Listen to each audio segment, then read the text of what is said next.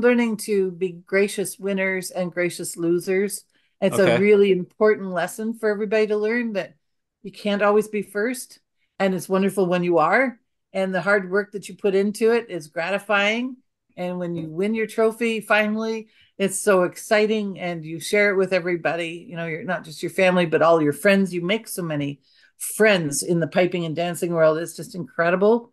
So it's really fun is just the camaraderie that you feel as you're doing this, but learning how to congratulate each other. So if somebody beats you, it's like, well, at least you won and good for you, you know, just be a Sure. gracious loser too.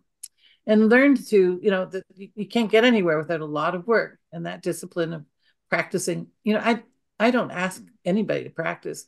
I think they just love it so much or they're so competitive with each. I don't know what it is, but they just do it.